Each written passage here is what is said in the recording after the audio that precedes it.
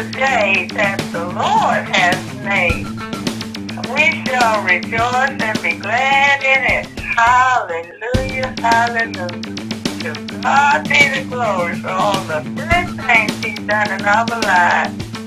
Hallelujah, praise the Lord. Love you. He that hateth me hateth my Father also. If I had not done among them the works which none other man did, they had not had sin. But now have they both seen and hated both me and my Father. Wow. But this cometh to pass, that the word might be fulfilled, that is written in their law. In their law. Hated me without a cause. But when the Comforter is come, whom I will send unto you from the Father, even the Spirit of truth. Spirit of truth. Which proceedeth from the Father, he shall testify of me. Wow. And ye also shall bear with me. Yes. Because ye have been with me from the beginning. From the beginning. Wow. You know, I'm going to use that. I'm going to put that slide in there for you so you can see it clear. Because, you know, it's hard to see sometimes from, you know, when the video showing, it's hard to see it. But that's Cain and Abel as well. I mean, it was a shadow with Cain and Abel. Cain not only hated Abel, he hated God because he contended with God, right? He spoke to God.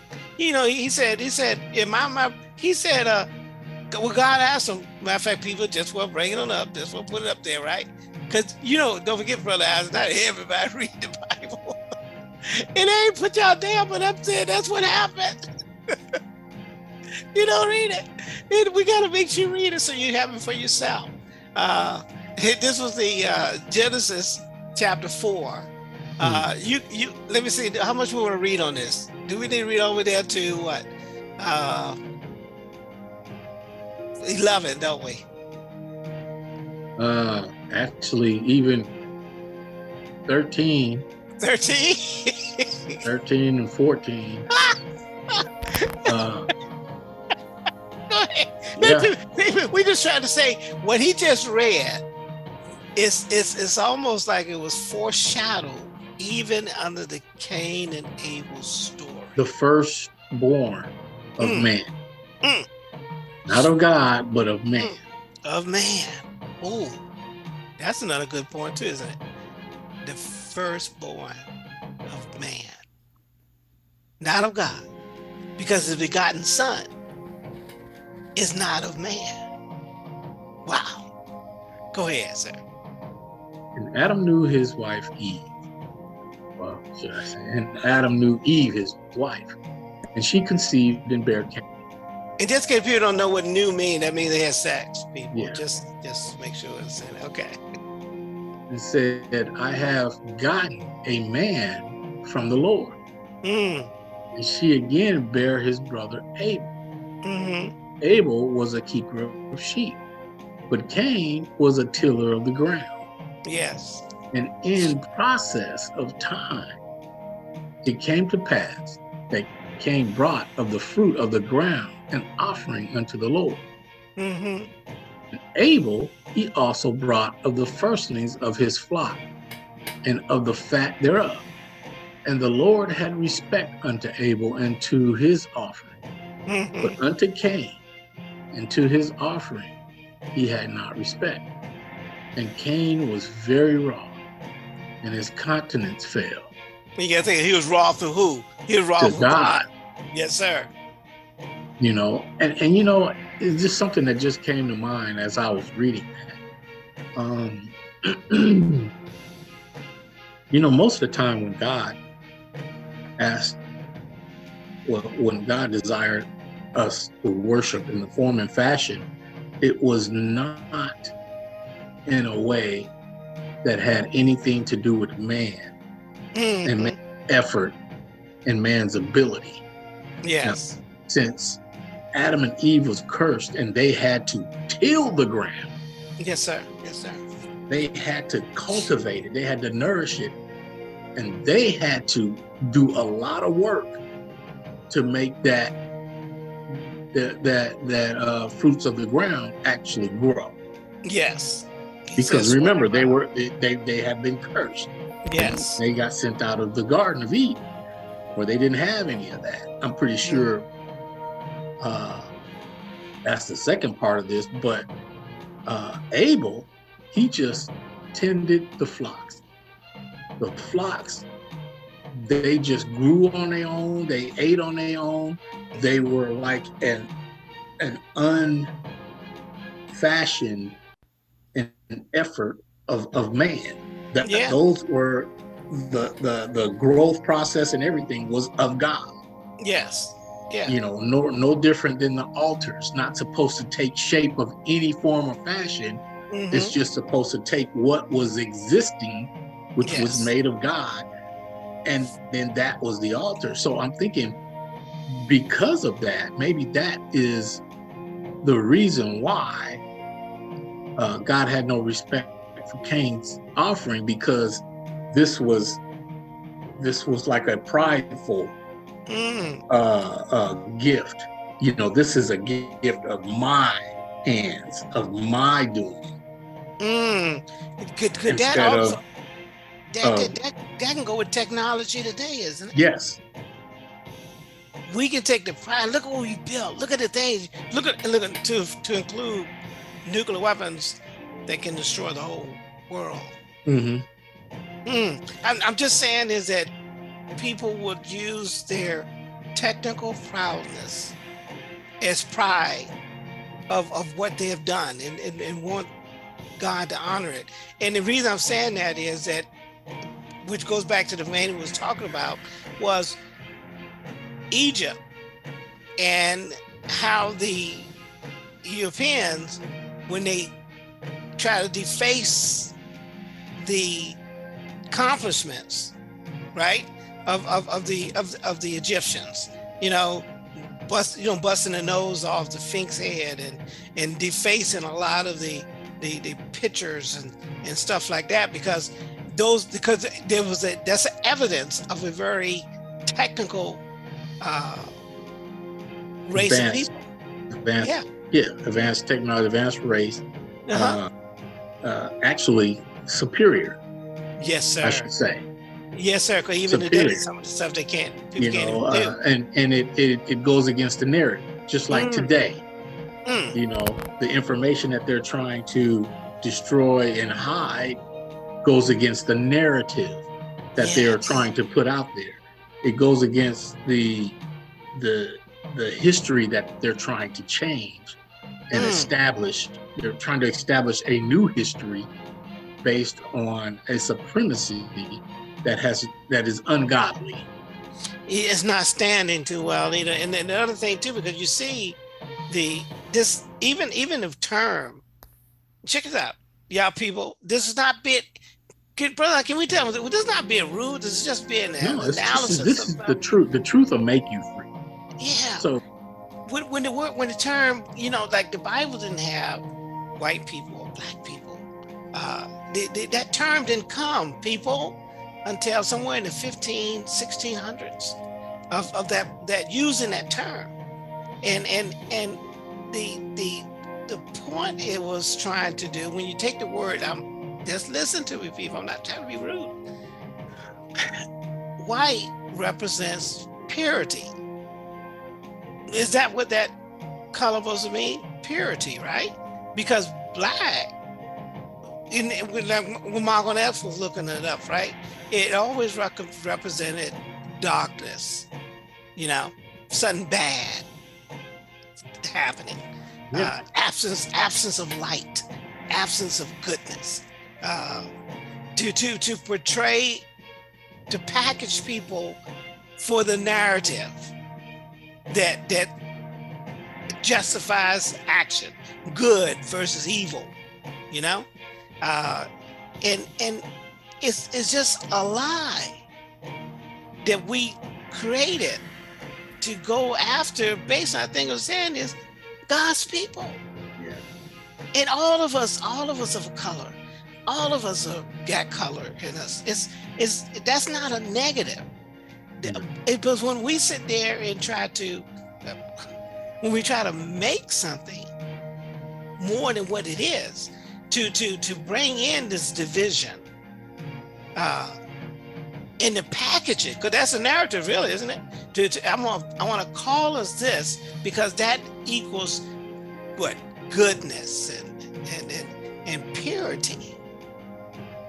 But you can't be a wolf and then put yourself in sheep clothing and think that the world will continue to sit there and say, oh, that's a sheep, that's purity, that's goodness.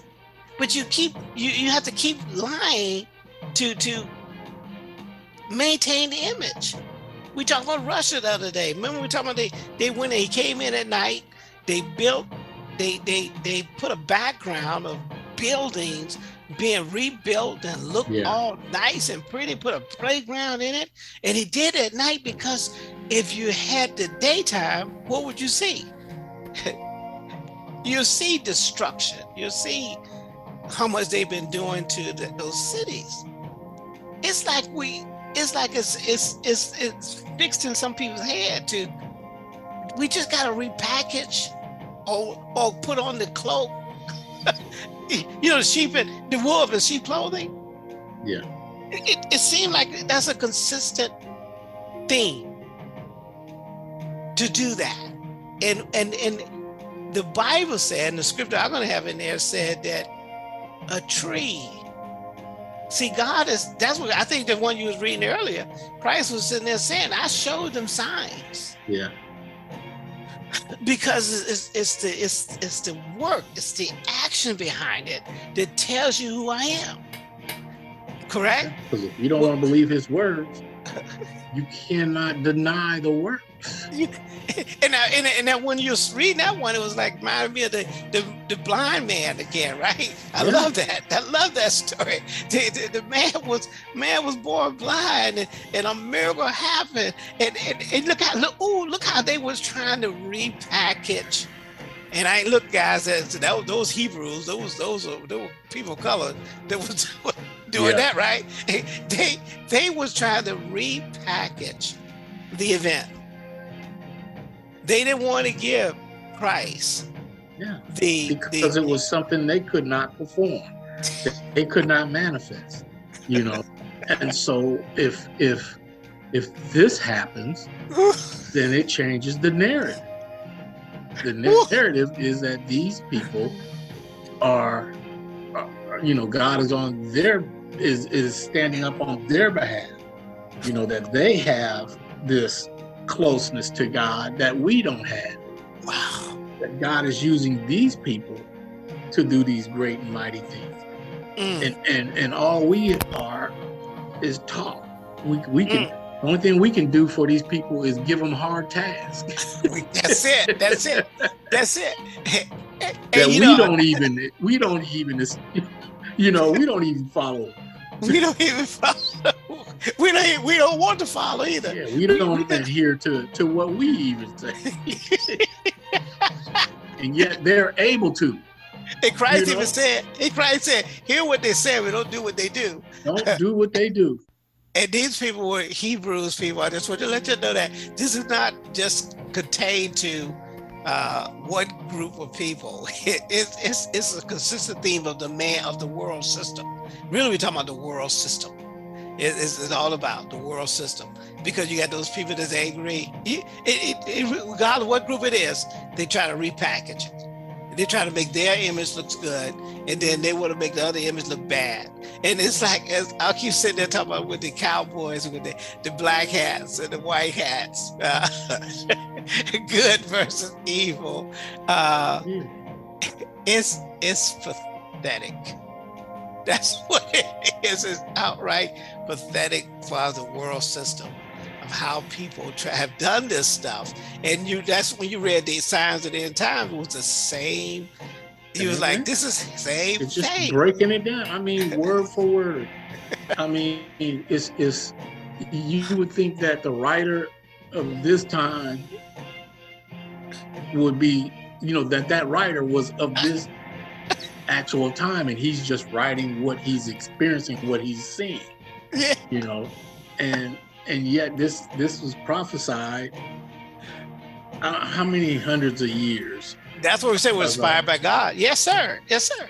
And I think the bad thing about it is that when you minister to some people, I don't know if you have run into that, they use the history of the ministry. We talked about last week. I was talking about the poking, or one of the weeks I was talking about the beam, right? You know, we try to sit there and act like we don't have wish I had a bigger one, but this is big enough.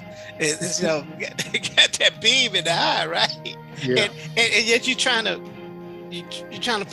take a peck or a pebble out of somebody else's eye, but the world sees this. A tree, people, what I'm trying to say is a tree is known by its fruit. It's known by its action, not by its words. And that's what we sit there and understand over and over again. Yes, we talked about a couple of weeks ago. The fact is that they want to ban books and change the history because it makes the children feel bad. Why? Because the fruit does not line up with the narrative that we want to portray.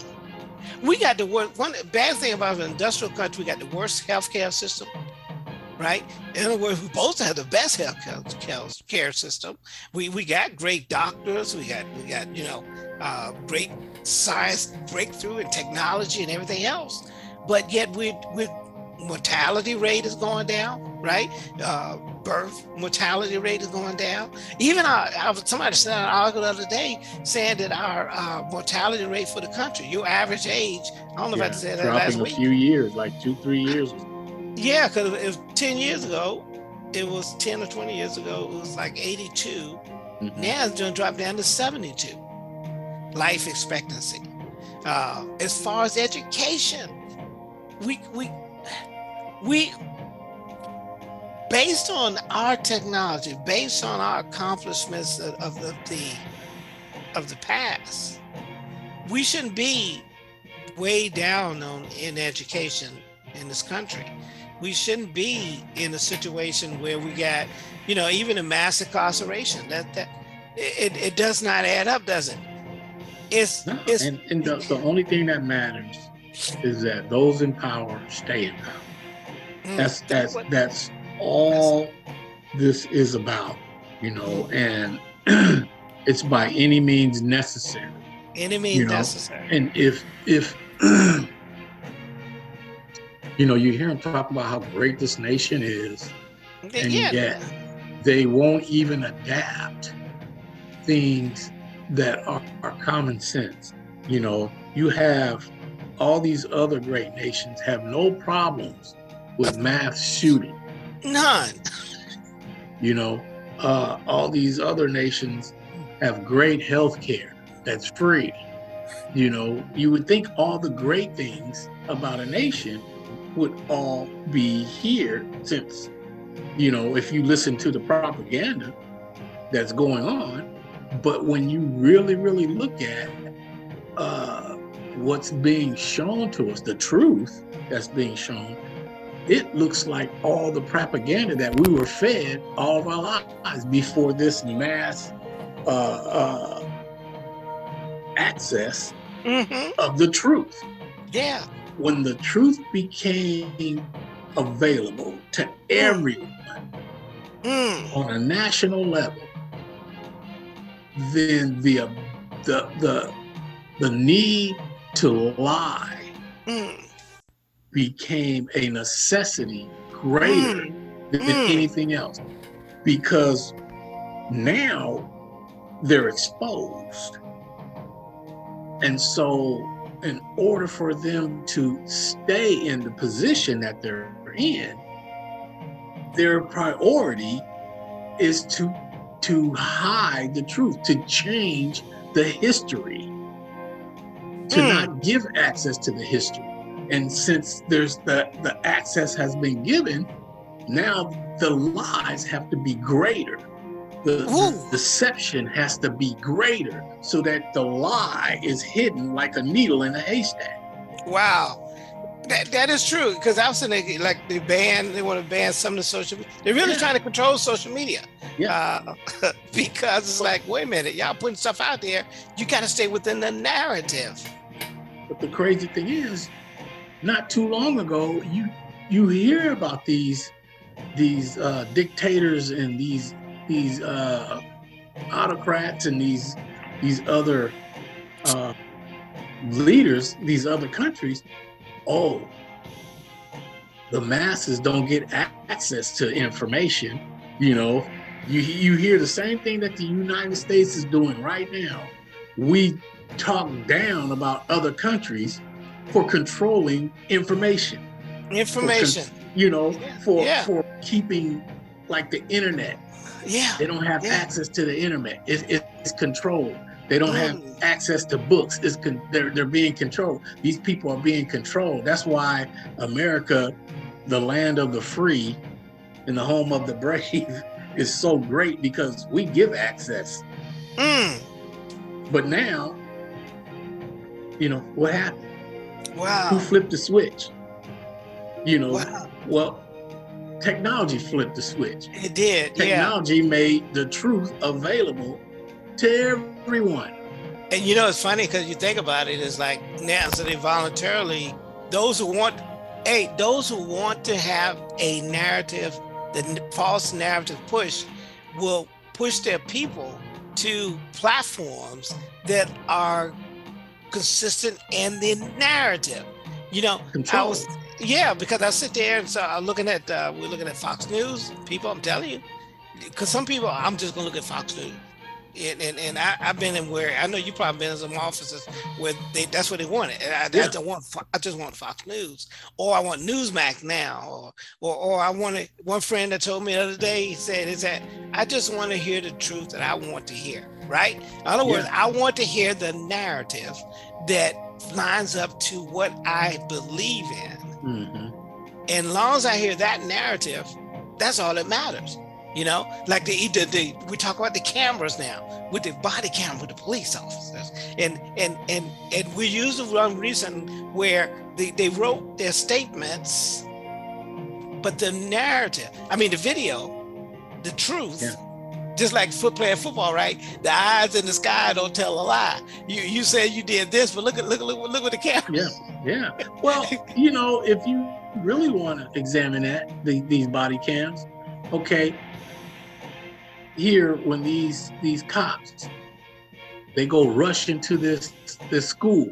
Oh, these are brave. Look at them. The body cams show their bravery and how they went in. But now, when the body cam shows them killing an unarmed man, it's like, well, you didn't see all of it. No, it's the same. We did see it. We seen everything. Or for some reason, the body cam ain't working. And it's not just that person's body cam. Nobody in that vicinity's body cam work. Right. You know? Yeah. It's almost like it's easy to make it go off and malfunction.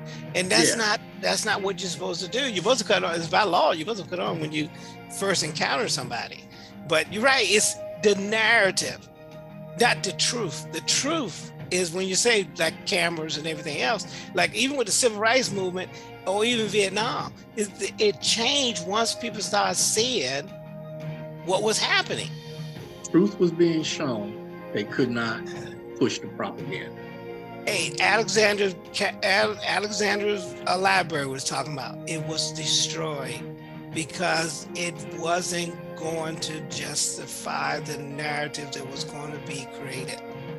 A narrative of lies, of the world system, people. Yeah. And I'm just saying what I'm saying is that it doesn't matter who you are. You need to understand it's the truth that matters. That's what Christ said, the truth will make you free. If you don't keep playing a lie, stop trying to hide a lie. And like I was talking earlier about my friend, he's our age, or my age anyway. And when I was telling about that video about they go to church service, the service, the faith they believe in is of a Savior that was violently killed, crucified for us to redeem us, all of us.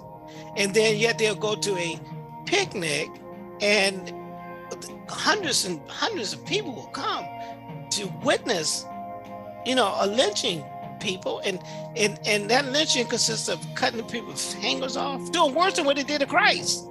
You know what I mean? Based on what the scripture said, how they did Christ, how they crucified him. And when we talk about crucified, first he was in that garrison of soldiers, Roman soldiers, right? And then they cat of nine tails. They put that he was disfigured. Yeah. Come on there. They put the thorns on his head, and they marched him to the street with people, some people crying and some people mocking him. They put him on the ground, and they nailed his hands and his feet to the cross, and they stood up there and they mocked him. Does that sound interesting? How lynching and picnics were, people? The narrative. Maybe that's why we call it Easter Sunday, because when we do the compassion, like Mel Gibson did the compassion movie, right?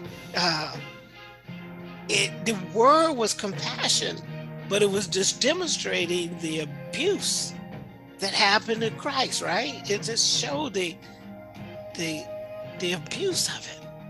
And I just wonder, it's like, if we want to continue to understand that we maybe like even is Easter Sunday instead of Resurrection Sunday or whatever, anything that tells the truth Sunday. We keep sticking to that. How did that word Easter just stay for? Still continue in modern day. How's that word Easter? Esther. What? Esther Sunday. Yeah, Easter Sunday. Esther Sunday. The pagan like god. They say, you know, there's no way this holiday could represent Christ in any form or fashion when the holiday is never on the same day. Never. We're just saying it's like a narrative that wants to continue to portray something that was violent, which had to happen, the blood, the sacrifice. We need to be able to reflect on that. We need to be able to reflect on the fact of how the Hebrews of that time, not Jewish people, the Jews, not Jewish, but the Jews, people of color, took him to Pontius Pilate, to the Romans soldiers and the Roman authority, and then they had a choice between Barabbas, which also name was Yeshua, and they chose a murderer opposed to a man who did miracles. And even the Roman he was authority, complete opposite. You have someone who gave death, and here you have someone who's given life. And life more abundantly. Life more abundantly. This is the day that the Lord has made. We shall rejoice and be glad in it. Hallelujah, hallelujah. To God be the glory for all the good things he's done in our lives. Hallelujah, praise the Lord. Love you.